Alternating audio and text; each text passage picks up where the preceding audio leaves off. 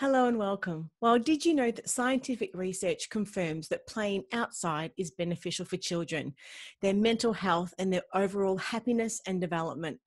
Also, that children who spend more time outdoors just end up happier adults. And just don't we want that for all of our kids? Now, thinking back to our childhood, we each have an abundance of memories enjoying being outdoors and integrating with the natural environments and elements of fresh air, the soil, sun, grass, and trees. So, if you're a parent who has continued your love of the outdoors with an adventuring spirit, and you've just wondered, how can I plan outdoor adventures with my infant or toddler or little one that is enjoyable for the whole family, with a view, of course, of creating new memories, then you're in the right place. Now, today we are going to share 4 tips for outdoor adventuring with infants, toddlers, and little ones with our special guest, Tiffany Droge, now co-founder of Jumply. Now, their mission is to enable to build strong connections with your children through play and adventure and outdoor travel. Now, thanks for joining us, Tiffany. How are you? Good. Thank you so much for having me on. Very excited to reach out and talk to all your awesome followers today about what we love doing and getting kids outside. And you're right about just being, bringing up happy kids, happy families. That's what we're all about. 100%. Now, you and your husband, Nathan, love the outdoors so much that you created your own range of outdoor gear specifically designed to help support families and their outdoor adventures. Did you realize that, I guess, most of the baby products available in the market, that they just weren't built for being used in the outdoors and weren't maybe as functional as just they needed to be? So I thought, well, why not? We'll just create our own. Is that what happened? Exactly. So after Tanner, so she's now 4, so the birth of our first daughter was born, we decided that we were like, look, this gear that we're buying, out the beautiful nappy bag, the tote style bag that you're told as a mother, this is what you have to get to be a mother. You've got to get this tote bag. So you're like, okay, I'll go get it. I'll pay a couple of $100, if not more. I won't tell Nathan I paid more. Anyway, to get it. And then I was just like, this isn't working. Like, I'm a PE teacher by trade. I'm active. I've spent time overseas working in the snowfields. I've always been outdoors, the beach and everything. And I'm like, with a family, I just didn't want the adventure to stop. Just because, I had a family and I didn't have the gear to be able to support me along that journey too. So I'm like, that was sort of the brief. We're like, well, why are we lugging this bag around that's not working for us? And it was actually the epiphany moment. I was feeding Tan one night and I just started grabbing a pencil and a paper. I just started sketching the design for our backpack. And I'm like, okay, it needs to have this and that, because, mum still needs their little mummy gadgets and stuff in the bag. I didn't want to just design a backpack that you could get anywhere. That wasn't what I was about. I was about getting a backpack that also had the baby features mixed in with your outdoor bag. So I guess taking more inspiration from your outdoor stores than your baby brands is sort of where we kind of positioned ourselves. And it's just been rolling from then on. And we were like, well, there's got to be other parents out there too that are just active and want to be out with their kids and they just want a bag they can grab and go and they've got all that they need. So yeah, if that's that's what I guess we've done. And it's just, purely mum innovation. I realized that there was a problem with what was out there and I've just done something about it. And so many mumpreneur and dadpreneurs out there have, I guess, gone out to buy a product and or a service and they couldn't find it and just thought, well, if it doesn't exist, I'm going to create it. And I think it's inspiration for anyone watching and listening that potentially has their own idea, that they're thinking the same thing for themselves as well. Because, I think it's quite inspirational to see what you've actually done and taking that concept into a real life thing that is now sort of helping and changing the lives of more families as well. So congratulations on that. I think it's really inspirational. So that's awesome. And, and I guess, in an ideal world, children should be spending much more time outdoors just in general than they currently are, as we know. The introduction of technology over the years and our generation has definitely seen that being decreased. And of course, currently the use of screens has contributed to this a great deal. So I just wanted to know just initially what your thoughts are on this overall. It's a really tricky one. Look, I have a 4-year-old and a 2-year-old and, own a business too.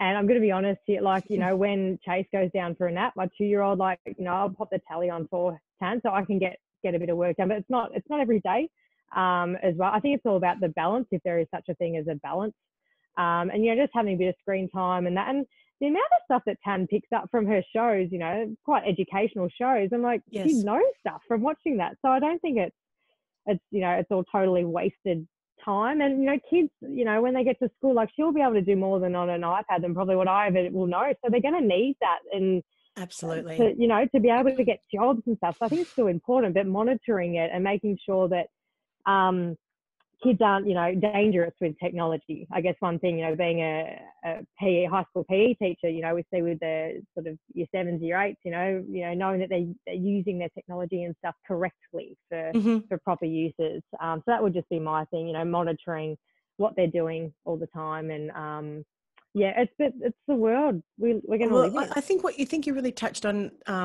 you know, a really key point, that it is balance. You know, there was an interesting survey and study not too long ago by Dell, you know, the computer company Dell, and a large percentage, I think it was over 80% of the jobs in the future that children of this generation are going to be working in haven't even been created yet. So technology is something that we do need to integrate and have into children's lives, but it is crucially about that balance. And this is what we're sort of talking about today is, you know, on the flip side of the importance of kids understanding, it's just the benefits of outdoor play and how, and just being outdoors in general, I think. So I think you touched on a really important point there. It's just about finding sort of some form of balance. I think that's really important. And, you know, but talking about the benefits of outdoor play, they are widely documented, and they're not only beneficial, but they're crucial for children's healthy brain development. So I wanted to ask you, what do you think, and, you know, why do you think it is such a priority to get kids outdoors?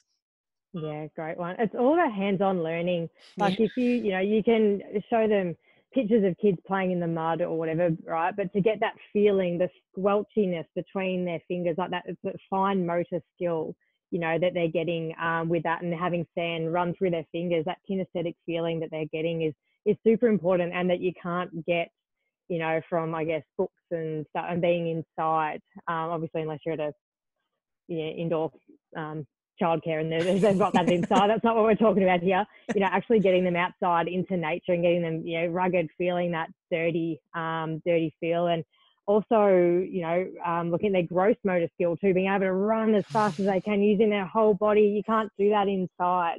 You know, climbing a tree, problem solving, you know, climbing up a tree, and those feelings of, you know, what they're doing and feeling proud of themselves when they're achieving these tasks as well, I think is really important. And they're constantly having all these sensory experiences as well that you don't get from just sitting inside or playing, you know, with their toys. You know, the nature, the sounds that are coming, as I said, the dirt, sand, all that stuff's really important for them.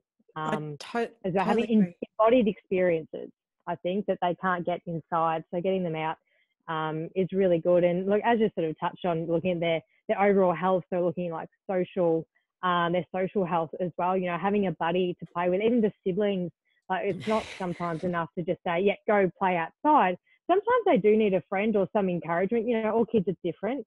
So some kids will be happy to go out there and play for hours, just climbing on one tree or playing in the sandpit, right? Where other kids, they do need that social health is so important. Like, we know, you know, moving, you know, through their lifespan, like, social health is really, really important there too. So it really touches on, social, mental, physical health, all those things. Like, get outside and it's going to tick all the boxes, not to mention, obviously, the really good health benefits, you know, looking at cardiovascular health, you know, decreasing obesity and helping, you know, that lifelong physical activity is what, you know, we inspire, all PE teachers inspire to, you know, pass that on to kids. So then, well, you want an adult who's physically active getting outside, they're going to pass that on to their kid, and then their kid's going to pass it on to their kids. So it's sort of that sustainability. If they're having positive experiences outside, it's more likely they're going to pass that on. So absolutely, and then we'll have a healthier world. Fingers crossed. Well, that falls perfectly into the Kitty PD mission statement, which is to be able to enable parents to be all they can be, to give it to their children so they can have the life they deserve, so they can then pass it on for their children and generations to come to build a bigger, better Australia. Well, that's our mission statement. So you've basically just relayed that back to us, which is awesome. Yeah. Perfect synergy. Love it. Perfect synergy. It's what we're about. Absolutely. But, what you just said is absolutely right. Playing outdoors helps children with their fine motor skills, their hand-to-eye coordination, muscle strength, and just their overall health and well-being. And of course, during this COVID era of our life, which we all hope is not going to sort of go on forever, this is just going to be one stage, hopefully just a story that we are going to pass down through generations to say this is what we experienced. There is an end date, but it's also, being outdoors is a great social distance activity as well. But, products such as yours that promote physical activity can make a really big difference in the child's development. And physical activity allows children to learn new life skills that involve like different types of movement and just physical activity.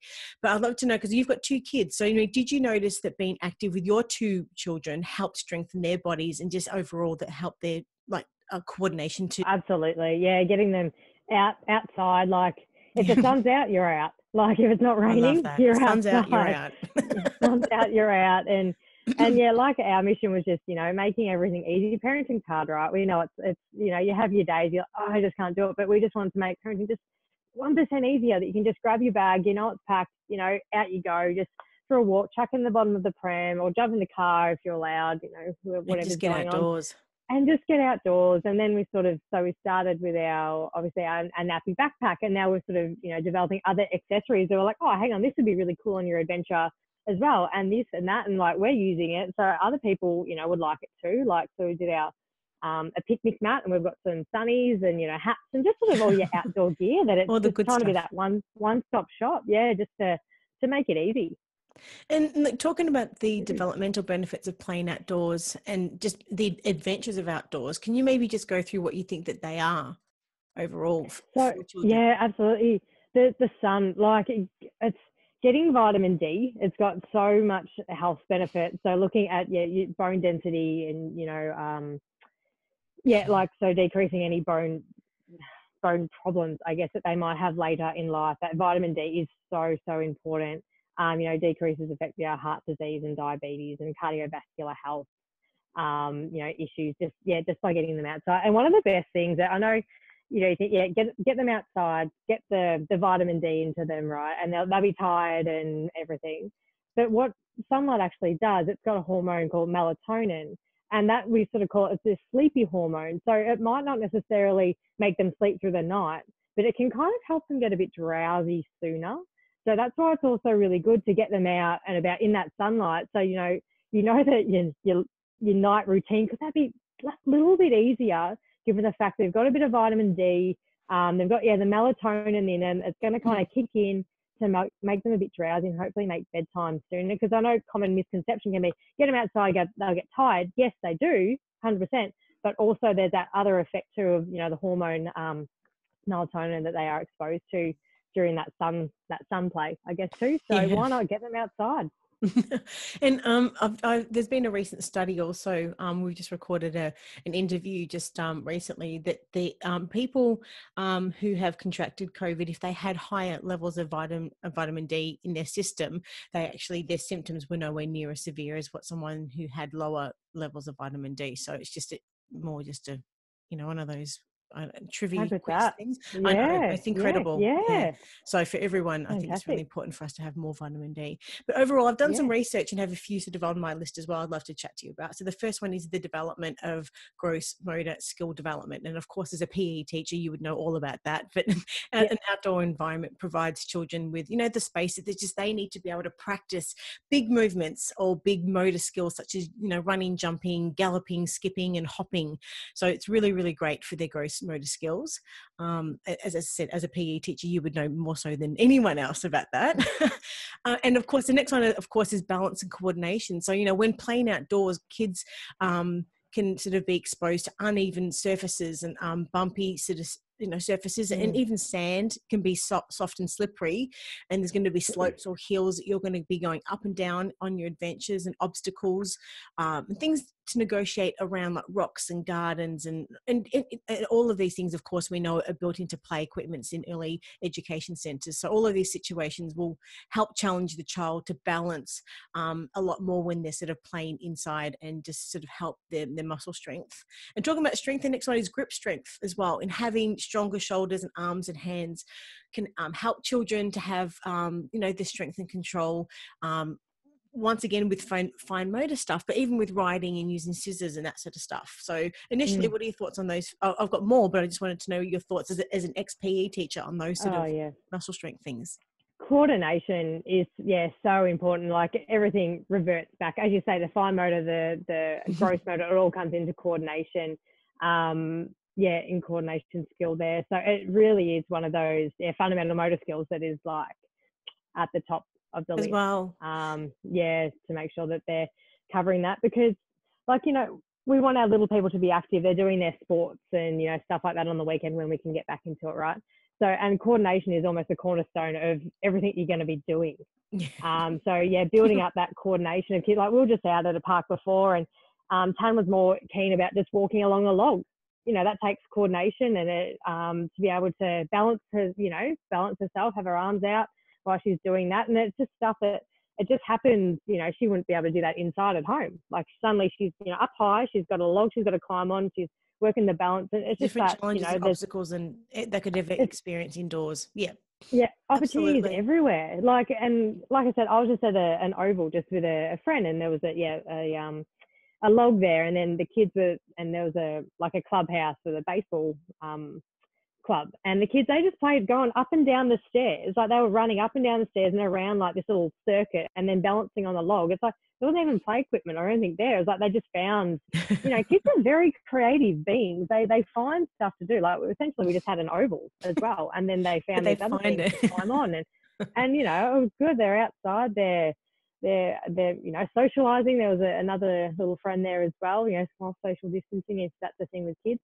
I think the coordination, the fine and gross really motor important. skill, it's so important. And you really want to expose them to as much early on as you can. As possible, I see 100%. Because I work a lot with the older kids, so I kind of get sometimes, the kids that you can tell like they haven't had that exposure early on, and they automatically, what always hurt my heart was they've already set in their mind like, oh, I'm not good at PE, so I'm not going to try. It's like, no, well, you can still, you can definitely still do your best and always try, but sometime along the way, it comes into that mental psyche. I guess they've made up their mind, oh, I'm never going to be good at that, but it's not. But the earlier we can introduce these skills and this opportunity, positive experience, better.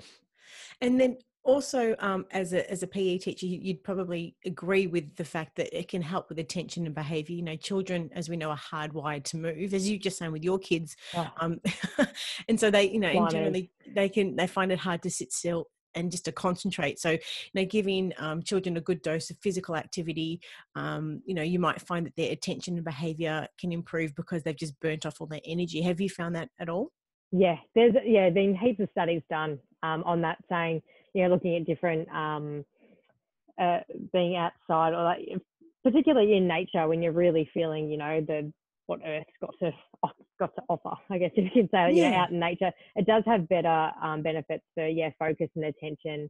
For kids in the classroom. And whenever I could, if I was doing like PE theory or whatever, I'd try and get them outside. Like we just go sit on an oval and do our class out there. And the kids they kind of think like, oh, this is really cool. Like they actually, you'd think they'd run away and they would just go and play, but they did focus. Like you kind of pick and choose sometimes your classes that you would do it to. And then kids like it. You wouldn't do it every class, obviously, but just that thing to break it up, and so get them outside sitting on the grass and and break it up, because it's just so important to get them. Overall, it's really great for like creativity and problem solving too. I hear that the outdoor environment can be considered a blank canvas with lots of opportunity for creative play and problem solving as well. So, sticks can become fishing lines or swords or walking sticks, or like you said before, like a balance beam or something as well. Mm. And even a long spoon for storing mud. A stick can be lots of different things, or mud pies. I remember making mud pies, and all of those fun things. So the options are really endless as well for creativity. What do you think about that? Yeah. Oh, 100%. And seeing it with like Tanner, so my 4-year-old, she's so creative. Like the game that they were playing before, they had Elsa. They had an argument over who was Elsa, who was Anna to start with. And then one of them was, they agreed, one of them was Elsa. Then I think one of them was a fireman. And they were running around up and down these ladders, and yeah, just the creative play. I could see it though. It was so real. And they were so into these games. She was using her powers like whoosh, whoosh. And it was just like, it was going for it in their mind. And then the logs, they were like the castle, and it was just brilliant watching it as a parent, seeing that, and then just giving them that opportunity to just be creative. I think, and turn, like we make out the front of our house is like a bird bath. Our neighbour has a bird bath, and we play with them. They've got similar age kids, and they do like a big, like a witch's stew. Like they get all the little flowers, little bits of grass, and they mix it. They're all witches around the stew, and just that. Yeah, it's an object. It's a flower, but no, that's a worm. Like that changing the thing of what they're kind of doing, and it's so important for their development. Yeah. I think. Great examples. Yeah. and Good one. the next thing is risk taking as well. There's no better place for a child to learn than outdoors, and taking risks and learning the consequences of risk taking than during outdoor play. Of course, when a child climbs up a slippery slope or up a tree, or maybe even onto a trampoline, they're learning about the risk associated with that. And I personally think this is better learnt with your supervision and under parental supervision, and when your child is younger, as you just said earlier, as a result of taking risks when playing outdoors, than when they're older, and for example, when they're allowed to drive a car. So I'd love to know just your thoughts on this point overall. I think having a controlled environment, obviously, where you can, they're safe, I think, but it is important. I know Tan, she's at that real stage, being 4 years old, like pushing that independence. She's like, I want to do this on my own now. Let me do it. And if she falls, we'll have a little bit of a cuddle. And I guess the always just over and not letting her ever try. And that confidence, they're going to take that to school, right? And, we want to grow confident kids that, and also they're going to, speak up when things don't feel right. Like if you've got a confident kid, they're going to be able to, I guess, talk for themselves, and hopefully down the track when something's not right, be like, oh no, actually, I don't think that's the right way to do that, or I think someone might get hurt if we do this. Like it's building that whole, holistic approach of, raising humans, which, it's an interesting task, isn't it? All we can do is guide them. Yeah.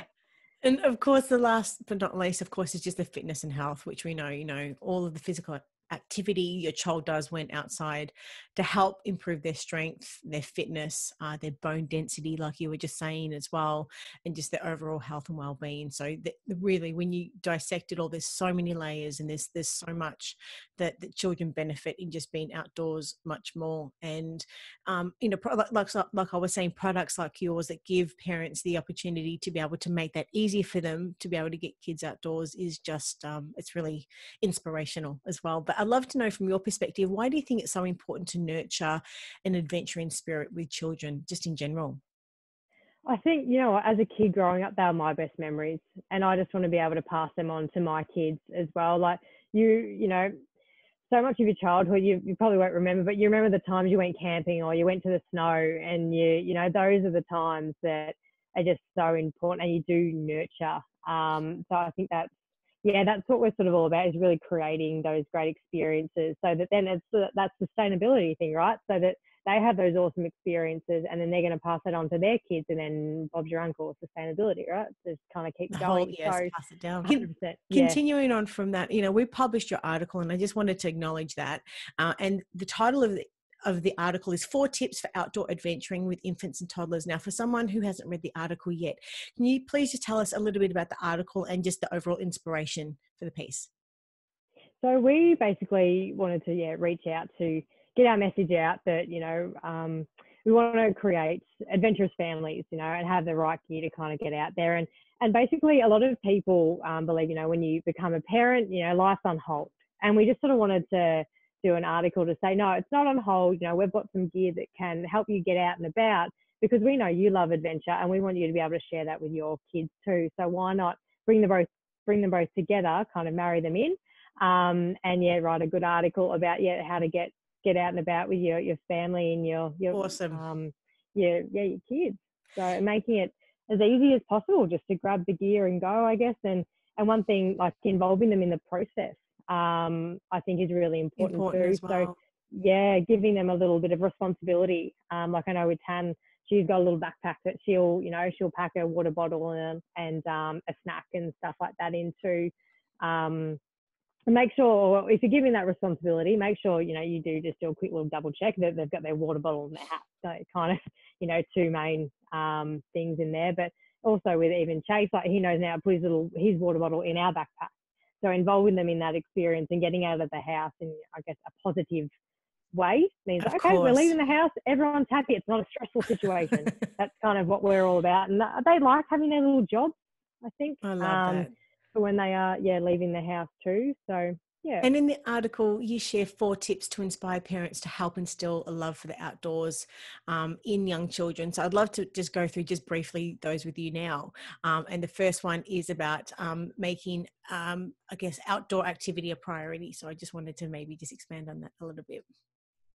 Yeah. So, we have busy weeks, right? So, you know, by the time when, you know, life does go back to normal, you've got, you know, kids are in daycare or whatever, you know, during the week or school. So you might only have weekends to kind of make your priority time to get out and about with your kids. And also if you want to involve dad in the process or your partner in the process too. So just booking in that time where it's like, you know, a non-negotiable, obviously you've got a weather dependent, right? But making that time to say, okay, this is priority no matter what. We're getting out. We're going to have everything all ready to go the night before. And let's go out on our adventure. It's priority for this day to get the kids out, have an awesome experience, and have a lot of fun together. So just, almost booking that time, I guess, to say, this is what we're going to do, make it priority and get out and go. So just reiterating, the first point is start early and make regular outdoor play a priority. The second point is equip yourself with Go Anywhere kid-friendly gear. So can you tell us a little bit about that? Yeah, so having gear that I guess is going to work with you and it's actually going to help you on your adventure and be, I guess, a part of the family adventure. So that's how we sort of based the design of our adventure nappy backpack, that we knew would have all the features in there that you would need for sort of a lot of different situations, like traveling, you know, through airports, having passport pockets and having wet dry pockets for going, you know, to the beach and whacking the kids' clothes in there, having separate nappy storage for, you know, cleanliness issues and stuff like that, and water bottle pockets, particularly one on the side. So water is always at the forefront of your mind. So are you going to drink it more? And then and then the kids know where it is too. So it's, you know, we all need to drink more water. So it's always it's always there for them. So having those sort of pockets externally was really important to us. And the main part that I think makes our bag really cool, that V pocket on the front, it's like a pack and stuff pocket. And that was purely designed because Tanner has this little unicorn teddy, right? A little flat thing with a head. And that was like her thing forever. And that was her little settling thing. So that would always be the last thing that left the house, you know, with us before we went. So I had to just have a pocket. I could just stuff it in. I could see it there. And you could kind of just, you know, just put it in and then go. So everything that was designed about this adventure nappy backpack was purely based on, you know, my experiences as a mum, I guess. So, and we wanted this bag to be rugged, obviously, and it's all water resistant. So if it gets rained on, if it gets snow or whatever, it's okay as well. Yeah. So what do you think parents should look for in an adventuring bag then?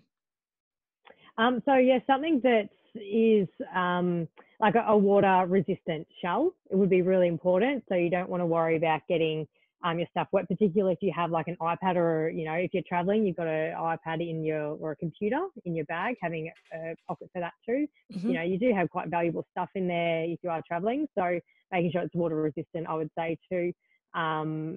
and it has some security sections for, for passports, and also we've got RFID protection, so to preventing the card skimmers. So there's a pocket in there that would block any card skimmers that were trying to steal your identity or information. On a holiday, that would be horrible. Someone steals all your cards too. So having little, I guess, techie features like that, to bring into our modern day life is also good. But hey, at the end of that, it's a nappy bag too. So we've got all the nappy storage and having enough nappies in your bag that you don't want to have to cut your adventure short just because you're like, oh no, I've only got 2 nappies left. So-and-so's just done a massive tsunami. That's going to take up 1 nappy, and I've only got 1 left. I still want to be out for another couple of hours. So we want to have enough storage in the backpack that you can stay out all day and you don't even have to worry about it. What a great idea. I think we ticked that. So plenty of internal pockets, including easy access pouch at the front, like you said, is really important. So a separate nappy compartment to maintain hygiene, which is really important throughout the day, of course, like you just said, just depending how many times you change your nappy on your adventure. Water repellents is really important to have that material to protect against sun shower or a downpour if you're out and about and it is raining, and wet dry compartments to keep things fresh and organised, and a washable wipe clean lining as well within the bag itself. Would you say those things are all pretty important? Yeah, and comfortable as well. Like I know when I was designing it, I was speaking to the manufacturer. I said, okay, so this is the sort of strap design that I want. What's the most amount of foam padding that I can actually put in? Like we're designing a bag for parents to be out for a good couple hours, right? And quite, carrying a decent load as well. So it needed to be comfortable. As well. Yeah, parents could do that. So that's why we have like the little chest strap and stuff like that in it too, just to make it sit a bit better on your back. So that's where I said at the start, we've taken a lot of inspiration more from your outdoor adventure brands than particularly looking at your baby brands. So as well. And talking about, you mentioned before about involving kids in the preparation. As we know, kids thrive on modelling their behaviour of their parents, and seeing, you as a parent packing your bag, you can begin to teach kids, I guess, the sense of responsibility with their own as well. So I guess, any other points that you've got to share about how parents can best involve an infant who maybe is a little bit too young to carry a backpack? Is it about sort of keeping their hands busy on the trek and being outdoors with, sun smart activities or a walking stick or something like that? What are your thoughts? Yeah, absolutely. Little walking stick, or I know Chase loves picking flowers. Can you pick the most beautiful flower you can find? Give me a flower or something like that. Just involve them in the nature experience. But I think with Chase, he loves he'll put his water bottle in the side pocket, and also I make sure, can you get your hat for me? And he'll put his hat in. They're kind of his little 2 responsibilities. He's only 2, but his little 2 responsibility bits that he puts in. Where Tan, she quite often she just offload her stuff in my bag too. But she'll also have her own little backpack too. And I guess a point on that is, if they do have their own bag, make sure it's it's not too heavy and it's age appropriate for them to be able to carry it. And you don't put too much heavy stuff in there as well. Yeah, and that it can't carry it. Yeah, then they're like, hey, Mum, you need to carry my backpack. So then suddenly you've got 2 things to carry. That's not what we're trying to achieve here. So make sure, and that's where giving them the responsibility of them packing it themselves is like, oh no, you're packing it. This is your bag. You're responsible for it wherever you put it down or whatever. You've got to make sure it. Teddy's coming along, and that's the most important thing. Yeah. The next point as well is tear up the itinerary and embrace unstructured play. Now, as we know, the government have a heap of different health recommendations, and in particular for children aged 1 to 5, they specifically specify that play should allow children to do a whole heap of different things, being practice a range of different movements and use their imagination, experience a variety of play spaces, and set up their own sort of play areas and feel empowered when and however they can. So everything that we've spoken about today with parents getting their kids outdoors and encouraging more outdoor play pretty much covers everything that the government regulations are actually saying to do. So as the point in your article states, parents should really just tear up the itinerary and just get outdoors and just embrace that unstructured play and just enjoy the fresh air, don't you think? 100%. Yeah, getting outdoors is the best. And you never know where your adventure's going to go. You think that you're going to go one way, and then suddenly something happens. Like, okay, all right, let's go the other way, and they have an amazing time. Quite often, sometimes when you don't, as you say, unstructured play, when you don't have plans, it's like when they have the best experiences too. And that's something is like when we become parents, particularly parents who always love traveling before kids, you can't come at it the same way that you would travel when you didn't have kids. That makes sense. Like, kids, got to factor in nap times, and they need their downtime as well. And you can't do a million different things in one day, jam-packed day full of itinerary. The kids isn't going to handle it. It's going to be a horrible experience. So what I sort of say is just have one activity that you're going to achieve, during that day on your holiday or whatever. Put everything into it, factor around, keep their nap times and everything as usual as possible. Because once again, they're in, they don't know, they're in a unfamiliar environment too. So keeping, to your routines and stuff can be good. But embracing whatever happens on your travels and just roll with it. And I think, overall, the more exposure that infants, toddlers, and just children have overall to exploring the wonders of, the outside world, as we just said and have discussed today, are widely beneficial and will spark their cooperation and enthusiasm. And I guess the aim of the game is to give them just some sense of control and establish a positive association with all your outdoor expeditions. So once again, I think your products actually really do that. But for anyone watching and listening today, how would you summarize your key messages? So we are, our mission is we're creating a adventurous, fun mums and dads that are building their strong connections with their kids through adventure, play and travel. So that's kind of, I guess, our mission and our mantra. And that's every time we create a new piece of gear, we're like, okay, is this going to hit the mark there? So, so basically we just want to have awesome experiences with our kids. So we're actually about to launch a Kickstarter campaign for our Adventure Baby Carrier. So this is a baby carrier backpack that you put bubs in. So I started to realise that there weren't many carriers out there that also had good storage. Like, I have a big hiking carrier, but it's just massive, and I'm quite small. So I wanted to design something that was for small and compact, lightweight, but also had good storage. You could pop bubs in there. So they also had a good view of the adventure and what was going on. Because quite often when we go to the zoo or places like that, sometimes the banisters are all quite low, and the little one actually misses out if they're not quite up for being out of the pram and walking around on their own yet. They miss out on the action. So having bubs up high would actually help them get in more of the action. So that's actually really exciting. A Kickstarter campaign is launching on October the 19th. You definitely want to keep in touch with what's going on there. So jumply.com.au will have a lot of the information there. Awesome. And we'll have those links in the show notes as well. Awesome. Thanks for sharing that. And if anyone's got any questions and or want to find out more about Jumply products, whereabouts can they find you guys in? Yeah, so our website is jumply.com.au and Instagram is at jumply.au, and same as Facebook at jumply.au.